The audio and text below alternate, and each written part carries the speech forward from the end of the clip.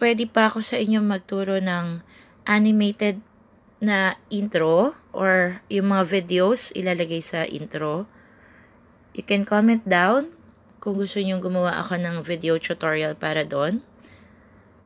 So let me sing for you, like the birds in the mountains do, like a child who cries for you, cries for you. So let me sing for you, about the streets and the avenues. There's nothing I'd rather do, rather do.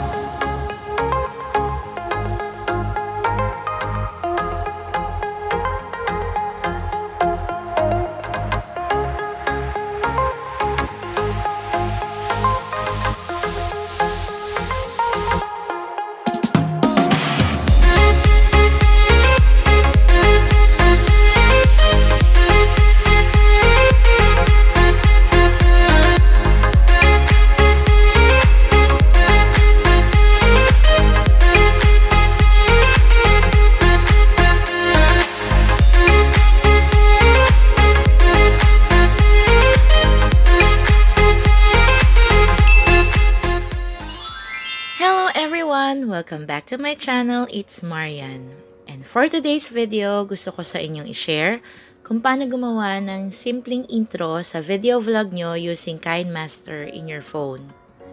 Pero bago po yan, kung hindi pa po kayo nakakapag-subscribe sa channel ko, please subscribe to my channel and click the bell button para ma-notify kayo kung may mga bago akong upload na videos. So mag-start na tayo. Sa phone nyo, kailangan may naka-install na Kinemaster and background eraser. Yan. Yung Kinemaster, you can download the free trial in Play Store, and the background eraser is free din sa Play Store.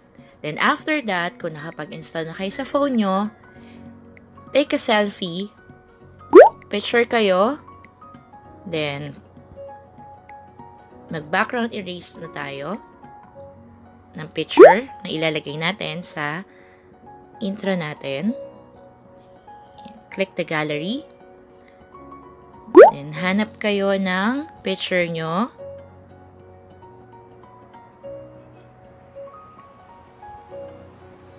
Then, i-crop nyo kung gusto nyong maliit lang, hindi na masyadong mag-erase ng background. Then, done. Click the auto. Yan. Huwag masyado kasi madidelete din yung, may erase din yung ibang part ng picture. So, click the magic. Yan.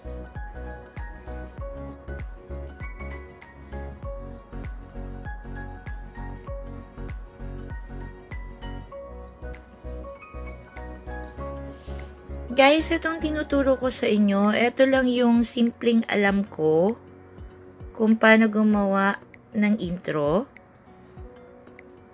Pwede kayong, kung ayaw nyo maglagay ng picture, pwedeng iba naman. Pwede pa ako sa inyo magturo ng animated na intro or yung mga videos ilalagay sa intro. You can comment down kung gusto nyo gumawa ako ng video tutorial para doon. Yan, tapos na. Linis na siya. Then, click the repair.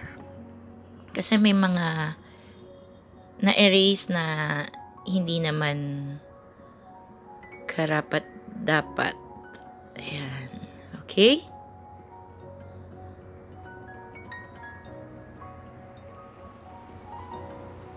Okay. Careful sa pag-erase ng picture. Okay. Again, magic kasi may nag-excess naman. Mahirap mag-erase ng background sa picture.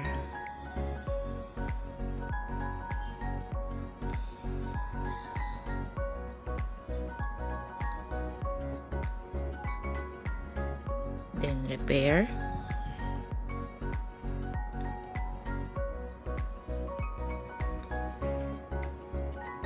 Yan. Tingnan natin kung okay na siya. Click natin yung done. Then, yung smooth, gawin natin 3 or 5. Kung mapapansin nyo, nawawala yung konting excess. So, gusto ko pa siyang linisin pa ng konti.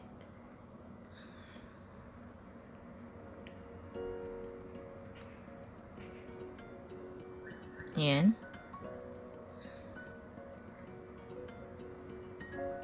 Okay.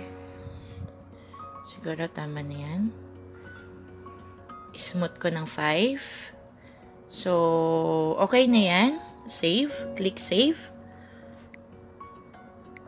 Then, finish.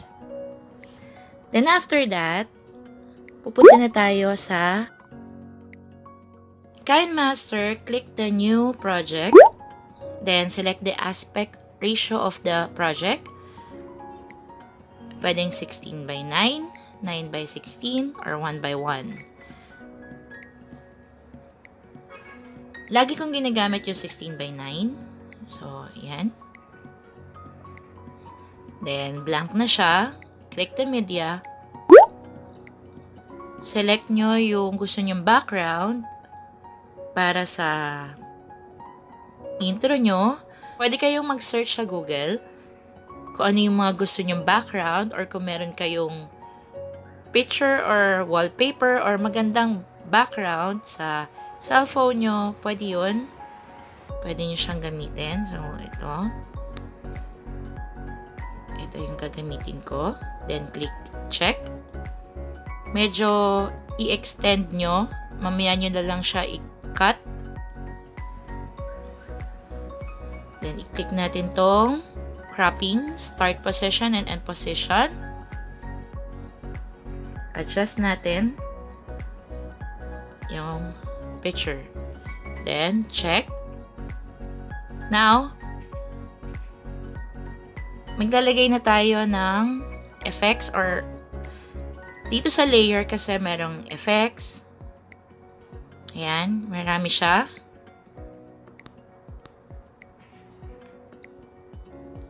Meron din siyang overlay. Ayan, marami siyang overlay. Then, meron din siyang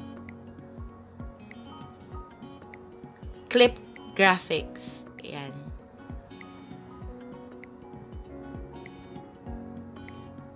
Okay. Mag-i-insert ako ng overlay. So, layer, overlay,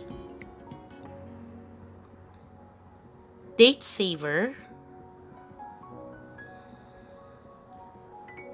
then, click ko tong date saver,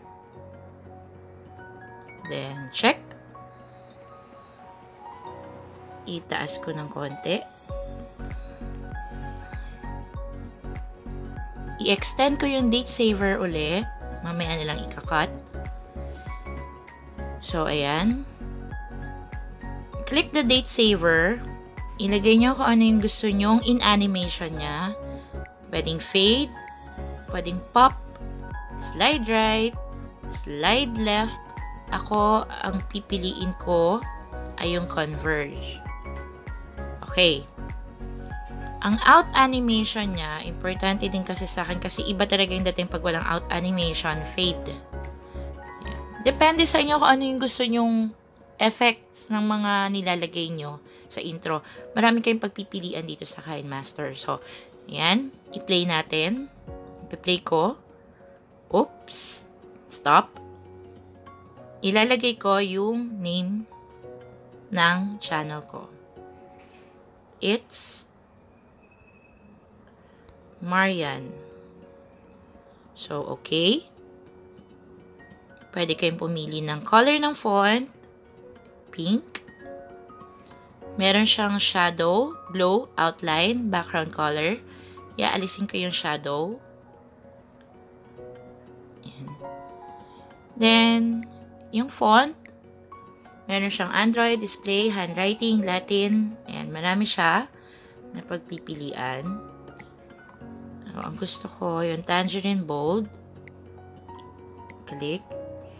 Adjust the size of the font. Okay. Make it center.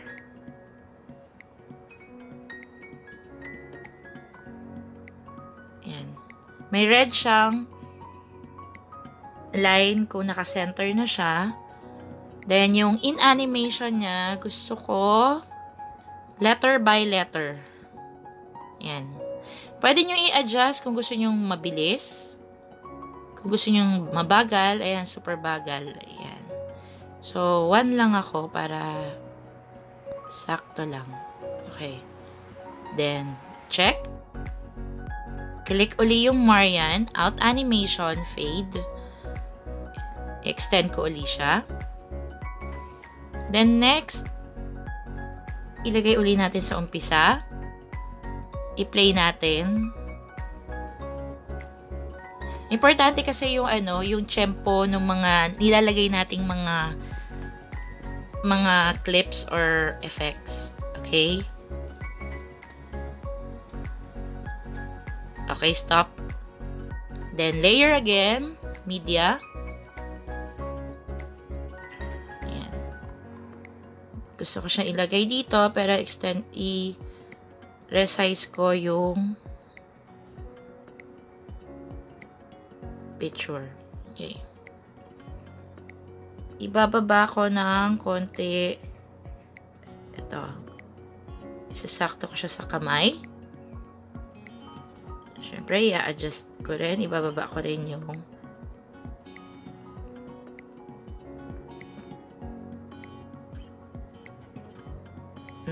pangalan. Ayan. Binaba ko yung name ng channel. So, yung picture, in animation, slide left. Okay?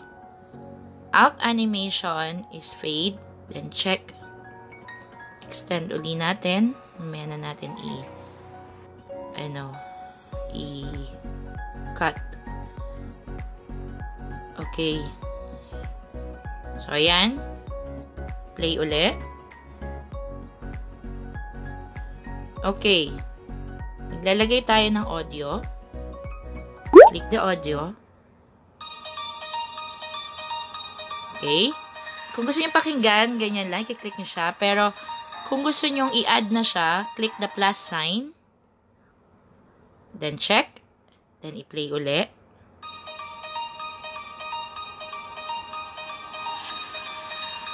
Okay, stop. Okay. Gusto kong i-cut yung name na hanggang dun lang sa in-stop natin. Click the trim, split. Trim to right of playhead. Kasabay ng data saver. Click yung data saver. Then yung trim split. Trim to right of playhead. Check. Yung picture, hayaan nyo muna dyan. Yung background music, hayaan nyo muna. And then yung pink na picture. Maglagay tayo ng layer again. Overlay.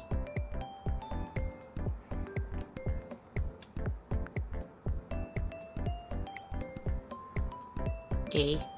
Check. Then, adjust natin yung bilog.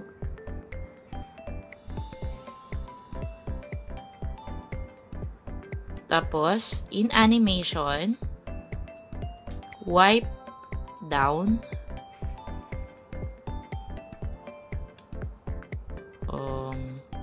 Wipe right. Then, bagalan natin. Okay. Check. Importante yung tempo, kaya ginagawa ko, piniplay ko uli.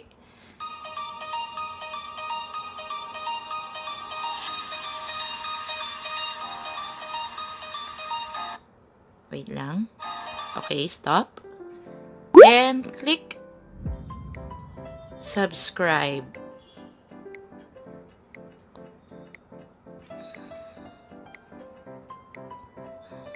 Okay. Pili kayo ng font.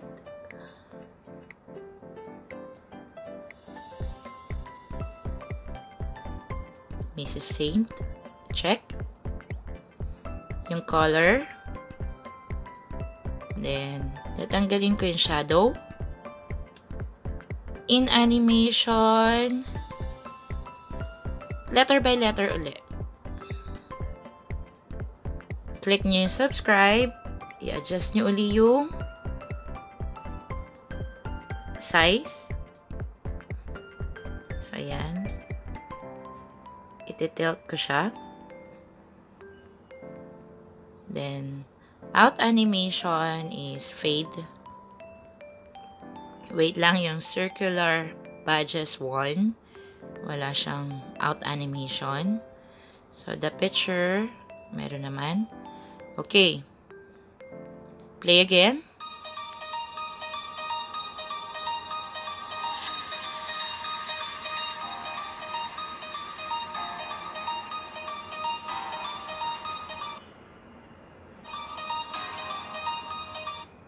Okay. Stop. Mag-start tayo sa taas na picture. Trim. Trim to right of playhead. Yung subscribe. Trim to right of playhead. Para pantay-pantay siya. Yung circular badges. Trim to right of playhead. Then the picture. Trim to right of playhead. Yung music, wag na muna. Hayaan nyo siya kasi sa susunod nyo nakasave na to na project nyo, pwede kayo magdagdag na magdagdag eh. Basta isave nyo lang siya. So, play it again.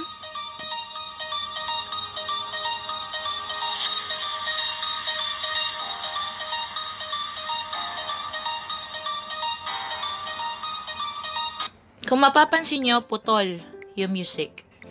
So, click this button, yung project settings, and then yung audio. Audio fade out end of project.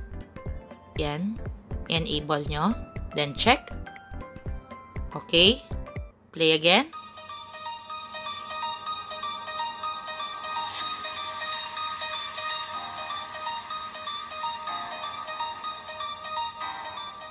Okay, nag-fade yung sound niya, yung music niya. So, that's it. Click natin tong export sign, yung export and share. So, may mamimili kayo dyan kung 360, SD 540, HD, FHD, 1080p. Frame rate 30, 25, 24, 15, 12. Pinipili ko lagi dyan is 30. Then, FHD, 1080. Then, yung, yan, low and high. Lagi ko siya naka-high. So, start na tayo mag-export. Click the export.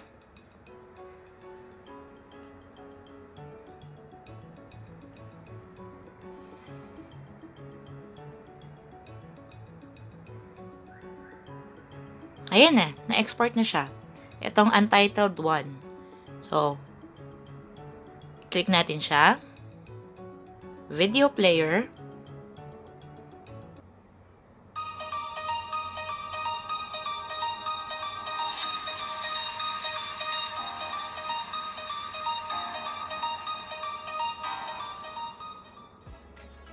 Ayan guys, ito na. Tapos na tayo sa simpleng intro para sa video vlog natin using Kinemaster. So, kung gusto nyo gumawa pa ako ng iba pang intro, animation intro, and then the outro or the thumbnail, you can comment down below para gumawa ako ng mga video tutorials pa para doon. And thank you so much for watching. Kung nagustuhan nyo po ang video na to, please give me a thumbs up. At kung hindi pa po kayo nakakapag-subscribe, please subscribe to my channel and click the bell button para ma-notify kayo kung may mga bago akong upload na videos. And please follow me on Instagram and Twitter. See you on my next video. Bye!